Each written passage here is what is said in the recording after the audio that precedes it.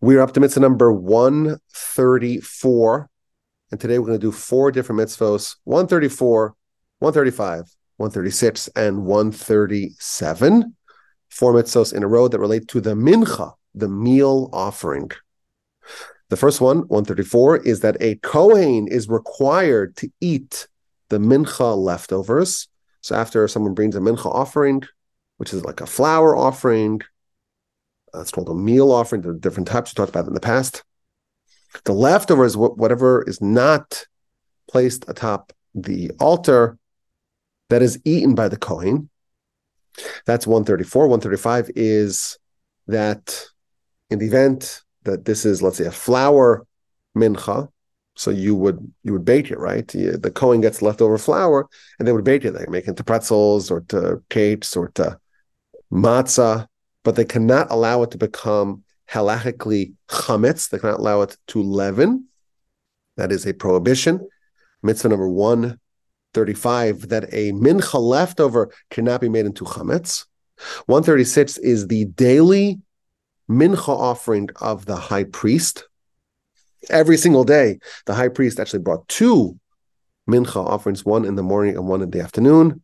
And finally, 137 is the prohibition of consuming from a Kohen's mincha offering, even though there is a mitzvah for a Kohen to consume a mincha offering. If the person who brought the mincha offering is a Kohen themselves, then it is prohibited, and it's a prohibition, mitzvah number 137, for a Kohen to consume from the mincha offering of a fellow Kohen. Of course, these mitzvahs have not been done in nearly 2,000 years.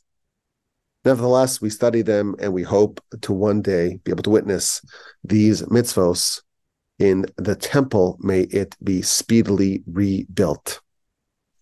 So we're talking about mincha offerings. This is a type of offering. It's not an animal sacrifice. It is called a meal offering. And there are a variety of types of mincha offerings. They will all have some combination of flour and oil and frankincense. And either it's offered plain, just flour as flour, or it's baked, or it's fried in a variety of pans. But regardless, part of it is going to be offered atop the altar, and the leftovers, the parts that are not elevated on the altar, they are eaten by the Kohen. There, of course, is the exception, as we mentioned previously. If the person who brings the mincha offering is a Kohen themselves, then this will be an exception where the Kohen does not eat the leftovers. In fact, the entirety of a Kohen's mincha offering is burned atop the altar, but all other mincha offerings are consumed. Leftovers are consumed by the Kohen. And in every one of these mitzvahs, of course, we get a reason. Not that this is the reason, but this is a framework for us to understand some of the ideas perhaps behind every one of these mitzvahs. And the Sefer Chinuch tells us that when something is consumed by someone honorable, someone prestigious, that gives that offering more honor and prestige. So we have an offering and it's brought to the temple, and it's typically a more inexpensive offering. There are, as we've seen, there are instances where a rich person will bring an animal, which is a more substantial offering, and a poor person will only bring a meal offering. And that may seem to be a little bit, smaller, less valuable, less important, less prestigious. When it is eaten by the Kohen, the religious and spiritual leaders of the people, they eat it. And it's not given out to the poor people. It's not given out to the destitute, even to the needy. Only the Kohen. The Kohen, they're the ones who eat it. That elevates this entire offering. And perhaps this is the reason why it is required. It's mandatory. It's not just optional. The Kohen must consume the leftovers of the mincha. And there are some differences. There are many things that are given to the Kohen. And with respect to other items given to the Kohen, it's not just the Kohen themselves who's working in the temple. but even members of their household, their family, their children, even their servants, even their animals can eat teruma.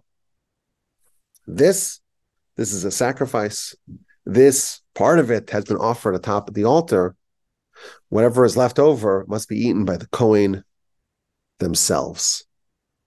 Now, the way this is done, typically, is that when a mincha is brought, and again, there are many, many, many different types of mincha, different pans, different instances where someone would be either obligated or be allowed to offer a mincha offering. Some of them are voluntary, but there's a whole process for processing the mincha. And 3 fingerfuls are elevated atop the altar, and the rest are for the Kohen. That is mitzvah number 134. 135 is the prohibition against making it into chametz. Of course, we know that in the temple there was almost never an instance where there was chametz. But this is referring to even after it becomes the property of the Kohen. Someone brings a meal offering, and 3 fingerfuls are placed atop the altar, and the rest, so it's like a pretty hefty amount of flour, it's given to the Kohen, and he wants to eat it, but he likes cookies. So he wants to make them into cookies. So he would add some yeast and add some other. That's not allowed. There's a prohibition against taking these leftovers, the parts of the mincha not offered on the altar. It's a prohibition to make it into chametz. That's mitzvah number 135. 136 is the daily mincha offering of the Kohen Gadol. This is a type of mincha offering that we have not yet seen.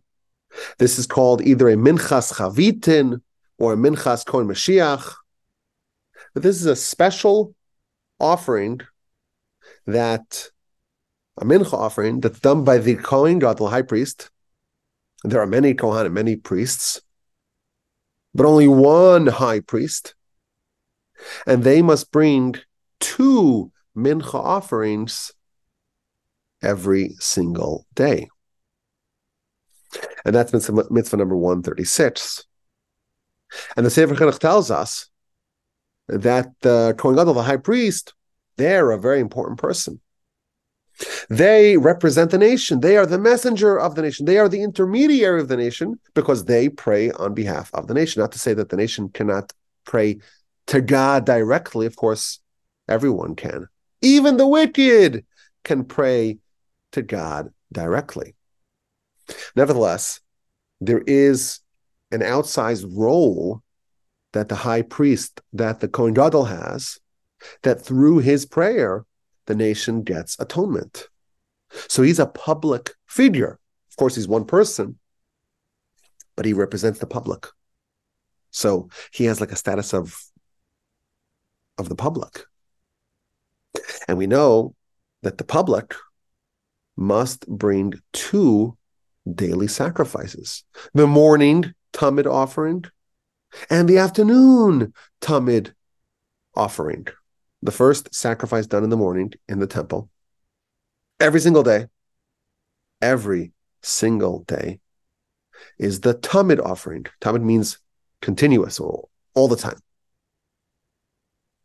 And the final sacrifice brought every day is the afternoon Tamid offering. And that is brought by the whole nation. All other sacrifices happen in between those 2 bookends. The Kohen Gadol, he's like the public. And therefore he too should have 2 daily sacrifices, not animal sacrifices. But he brings 2 meal offerings, and that's done in conjunction with the 2 daily sacrifices, the 2 daily Tamid offerings. And the themes behind all sacrifices, tells us the Sefer Chinuch, is that it helps us develop and deepen and retain our relationship with God. A sacrifice is a tool, the Sefer Chinuch tells us, to awaken our thoughts. And we can live a whole life and forget about the Creator. And we bring sacrifices as a means to direct ourselves towards God and to try to kind of sacrifice the animal that we have within us that is inhibiting our connection with the Almighty. And we want the high priest to have this experience so he can pray on our behalf and he can have this awakening that will help deepen his connection with the Almighty. And therefore he has his own sacrifice, and it's his. And there's only one person who brings this type of sacrifice. That's the high priest. This is his and only his. And when there's something that's yours, it has your name on it. This particular sacrifice is only done by the high priest. There is actually a very similar sacrifice known as the Minchas Chinuch, which is brought by an ordinary Kohen on the first day of their work in the temple. It's almost the same, it's not quite the same as the daily mincha offering of the high priest. The particular offering of the high priest that he brings twice a day is done only by him. And when someone has their own sacrifice, this is theirs. When something is yours, you pay much more careful attention to it. And that will help the high priest deepen his connection with the Almighty and do his job on our behalf with greater impact. Now, he does tell us what the process is of this particular mincha. He brings an isaron of flour. This is a certain measurement of flour. And he divides it in half. And he also brings 3 loads of oil. And he mixes the flour and the oil. And then he blanches it. He scalds it with hot water. And then he takes from each half isaron, he kneads it into 6 loaves. So he has 6 with one half, 6 with the other half, making a total of 12 loaves. Does it one at a time. And then he bakes it a little bit. And then he fries it with a certain type of frying pan together with that oil. So if you're following, he scalds it, he bakes it, and then he fries it. And then he divides each one of these 12 loaves into half. So it's like 12, and now he has 24 half loaves. And he offers half in the morning and half in the evening. And this, like all minchas that originate by a Kohen, are burned entirely and not eaten by anyone. And that brings us to mitzvah number 137, the prohibition against the consumption of a mincha offering of a Kohen. Every mincha offering brought by a Kohen, regardless if it's a regular Kohen, a Kohen Gadol, high priest, or whatever type of mincha offering that a Kohen may bring, whether or not it's that mincha offering you bring on day 1 of your service, it's the daily high priest mincha offering. An ordinary Kohen does a sin that demands a mincha. Or it's an optional mincha brought by a Kohen. Regardless, any mincha that originates by a Kohen is burned entirely. No one consumes it. And the reason Sefer Chinuch tells us, he says that if a Kohen were to consume it, then instead of the sacrifice having such power to awaken our hearts and to rouse us from our slumber, it will be viewed as the baking of bread that you need to have for breakfast. And even if you were to say, you know what, a Kohen can eat it, but just not the Kohen who brings it, then what will you have? Every Kohen says, I'll bring a mincha offering and you'll eat it. And tomorrow you'll bring one and I'll eat it. After all, bread is fungible. And well, it'll all even out.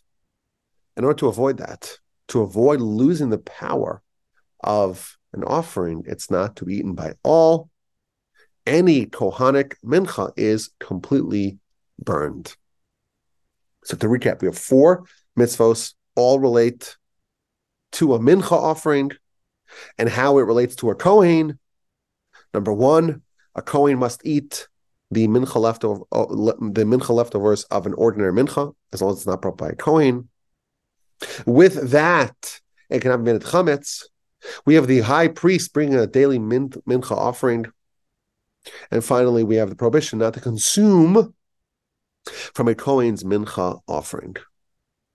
Now, a few months ago, I guess it's about a half a year ago, I spoke about one of these subjects in a Parsha podcast. I found it to be very interesting. The daily mincha offering brought by a high priest, the way it is described in the verses, is that this is the mincha of Aaron and his sons.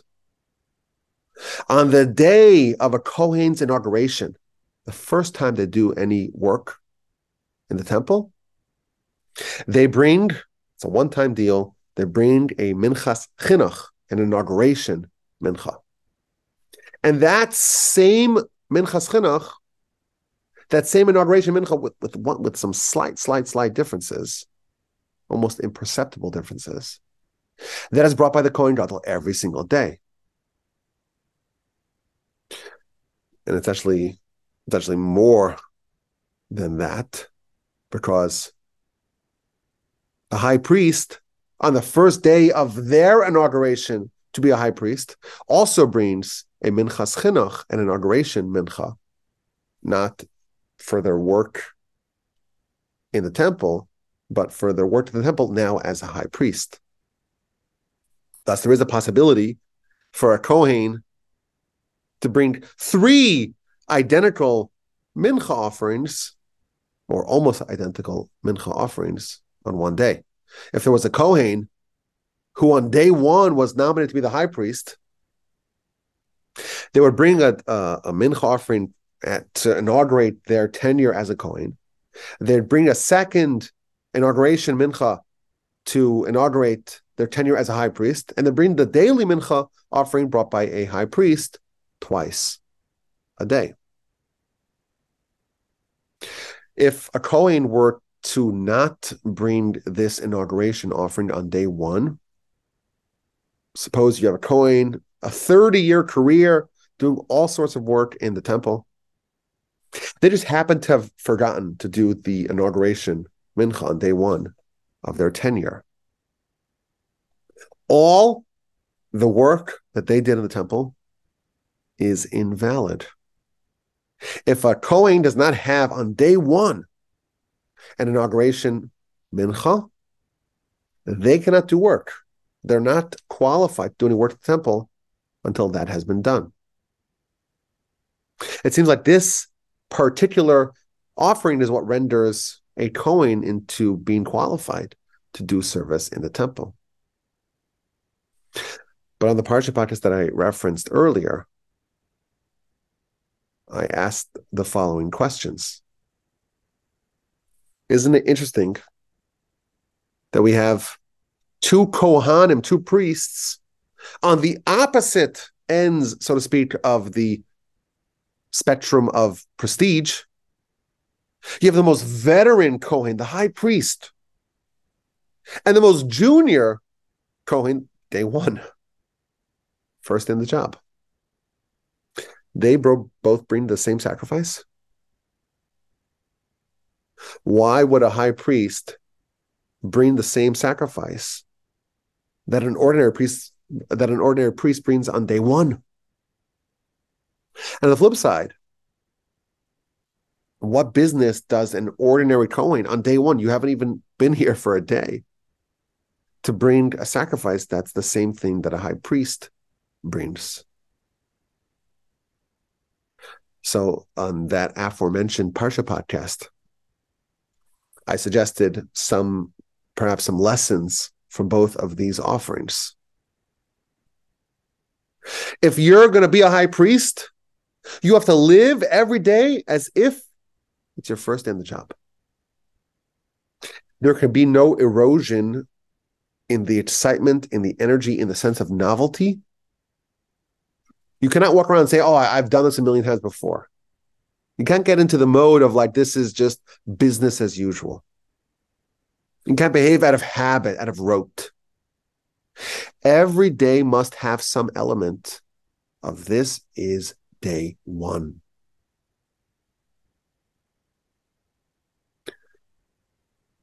I think that what differentiates the giants, or one of the things that differentiates the giants from the common folk, is that the giants are able to maintain a degree of stamina, of spiritual stamina, over the course of a very, very long period of time.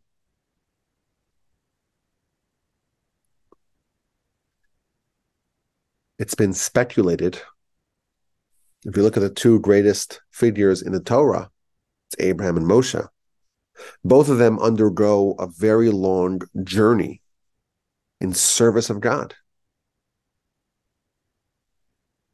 Abraham is told, Lech lecha, leave your hometown, the place where you were born, your family, and go to the land that I will show you. And that's the beginning of Abraham's journey. And the end of his journey, Abraham again is told, Lech lecha, go for yourself. Go to Mount Moriah and offer Isaac as a sacrifice. Isn't it interesting that Abraham's journey begins and ends with the same words? Lech lecha. And I think that tells us that Abraham was on this mission, even though if you do the math, it's more than 60 years from when the first instruction was given until when the last instruction was given. But Abraham was on this journey, and he maintained a certain status, a certain perception, a certain dedication, a certain commitment that was constant throughout the duration of all those years. Similarly, Moshe, if you look at his storyline, it's also bookended by two descriptions of Moshe going on a journey. Vayelech Moshe, Moshe went. Vayelech Moshe, Moshe went. This is chapter 4 of Exodus, all the way to, I think it's chapter 31 of Devarim.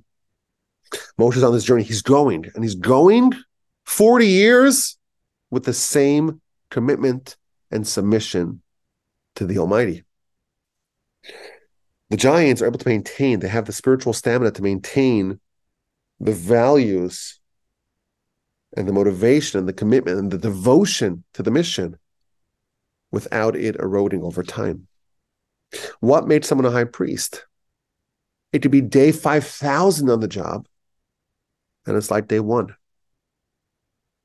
They're still bringing the same sacrifice that the green Kohen, first day on the job, with all that bright-eyed excitement, they still have that many, many years after they got started.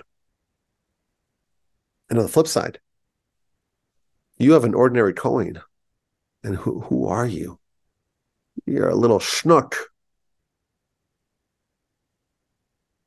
You walk around, you see, Aaron the high priest, and your eyes are open, you're agape, watching all these people, and I'm so small, I'm so insignificant. You feel like, maybe I'm kind of redundant. Maybe I don't have the importance of someone else. Maybe my role is so insignificant, it doesn't really matter if I do a good job or not.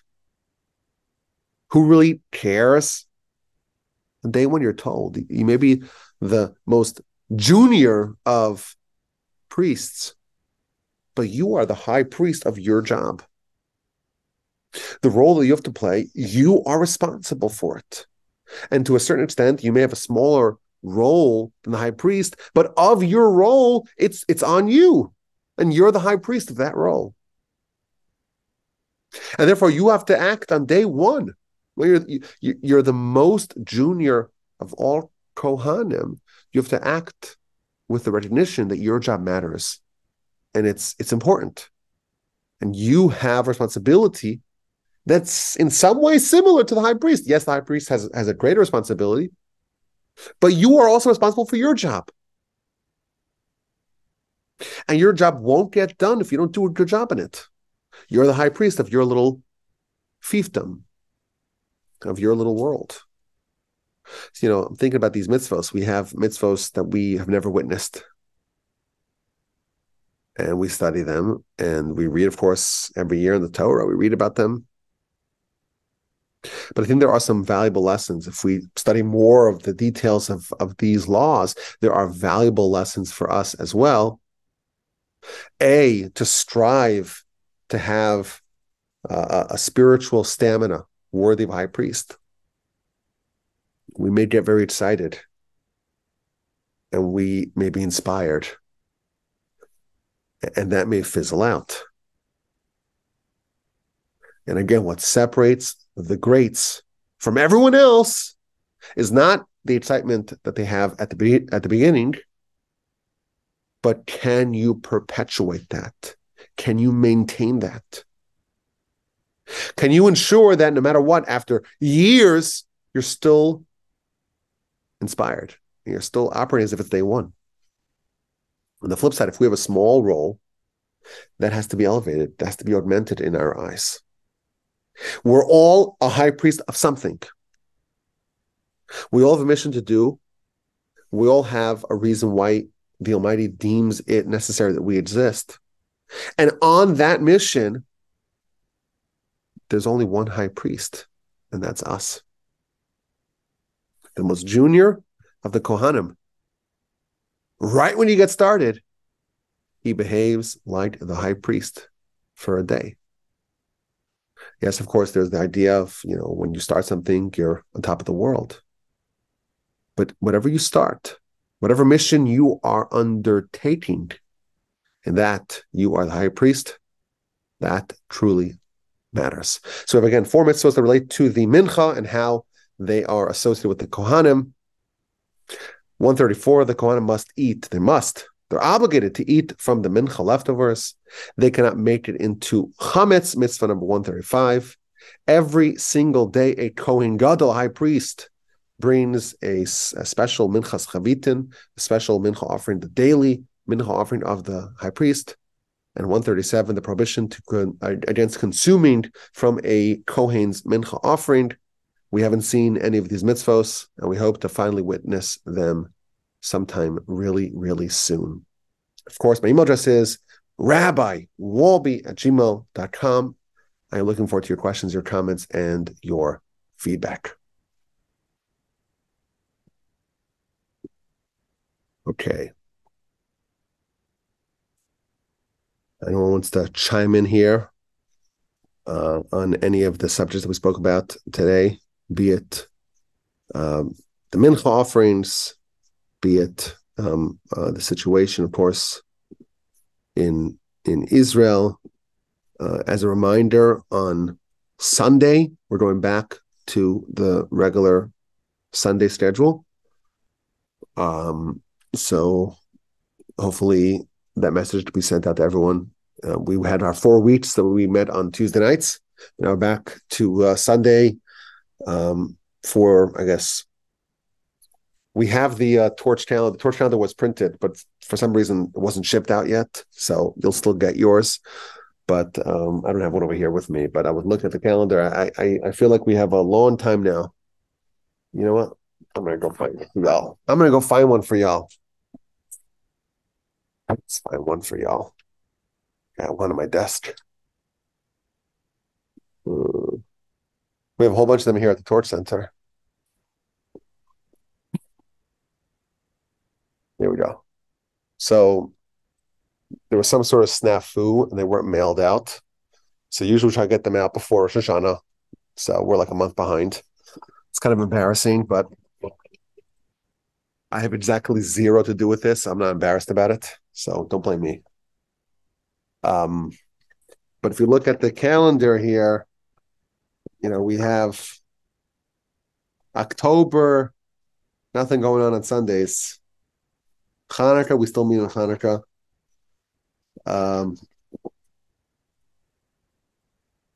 Even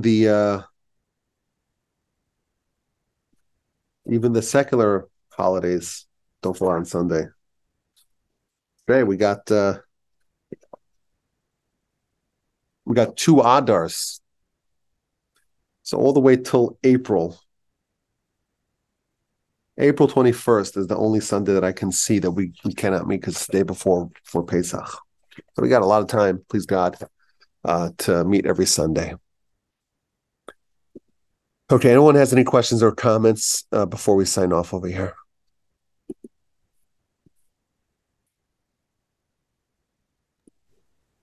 Tell us about your book. I did a lot of work today on it. It was great. What do you want to know? Our mission. It sounds exciting. Oh yeah, it's really well. Last week I recorded the Parsha podcast with y'all, but then I was not happy with it. I thought it was a little too cumbersome and clunky. So actually, I chatted with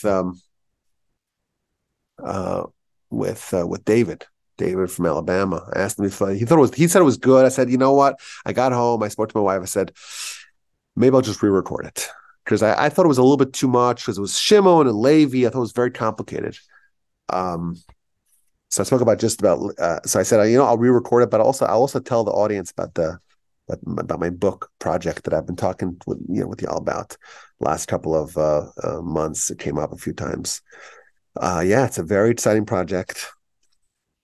I have some notes here I'm working on. Just don't you think I'm sitting around here, all sorts of notes. But this is not like the amount of work that I have. Like I didn't mention on the podcast, but I have, I said I have over 100 chapters outlined, which is it's monumental in scope and in size.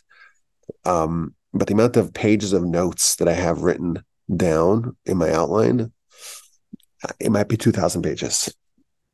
It might be. Probably not. Maybe 1,000. For sure, 1,000 pages. For sure. Maybe 1,500 pages. So I'm very, very, very excited. It's obviously a ton of work. I'm in the middle of writing now the introduction, which last time I wrote the introduction last. But this time I'm writing the introduction now. Obviously, I'll still rewrite it 10 times probably before it's done. But what can I say? It's just it's a fun project. It is something which is I think will be very beneficial for people. It's definitely beneficial for me, which is always the barometer that I use. It's what can I say? I'm very excited to work on it now. Now that I also threw it out in the public, now there's there's pressure, there's pressure for me to deliver. So I guess that's helpful. That's a good kind of pressure, beneficial, the productive pressure. So I'm looking forward to. I'll give you guys updates periodically on how that's unfolding. But it's good. It's good. We made a lot of progress today. Let's see. My introduction, I did not have an outline for, so I'm just writing it out without an outline. So I'm trying to write, thousands of words a day, which is a lot if you know anything about, writing. Today, let's see. Today I wrote only 750 words. But it was hard words, it was hard words, and the day's not over yet. So, and also on a day that I have a class, and especially a day like today, which has been so crazy, past couple of days, been so difficult to work. it's harder. And tomorrow I have to record the new episode of the Parsha podcast because it's a new series. It's a new series, a new year. It's Parshas Bereshis. And I'm going to talk also about the war and what we need to do and all that. So I'm looking forward, please God, to hopefully a very, very productive fall and winter. And thank you for reaching out and asking me about that, Barb. I appreciate that. And please feel comfortable to reach out about it again. I'll give you updates.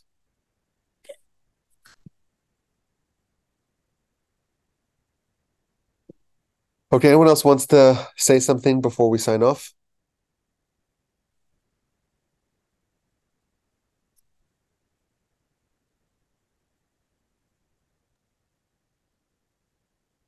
No, thank you very much for coming tonight and teaching us. Of course. I'm glad that we didn't miss 4 weeks. So it wouldn't have been good to miss 4 weeks. I know it's a smaller crowd when we moved to Tuesday night, and I still have to get back to Sandy about whether I'll make this more of a fixture every week. Maybe I'm leaning towards yes, but I have to kind of. I also accepted like a new role as well. I don't know if I told you all about this. I'm teaching at one of the schools twice a week. Did I tell you all about this? I did. I see one nod and one nod yes, one nod no. So I don't know. So regardless, I'm teaching tomorrow morning. I'm teaching at 8:25. So I got to prepare for that as well. So thank God it's a full schedule, but we'll be in touch going forward about that. So. You know how relentless Mary Lou is about your books? Yeah, it's the best. How relentless I will be about your Tuesday night. Okay, good. Good. Okay, so I'll see everyone on Sunday, please God. And everyone have a great couple of days. We'll see everyone on Sunday. And thank you all for coming all these Tuesday nights. It was fun. It was fun and enjoyable. Okay, take care, everyone.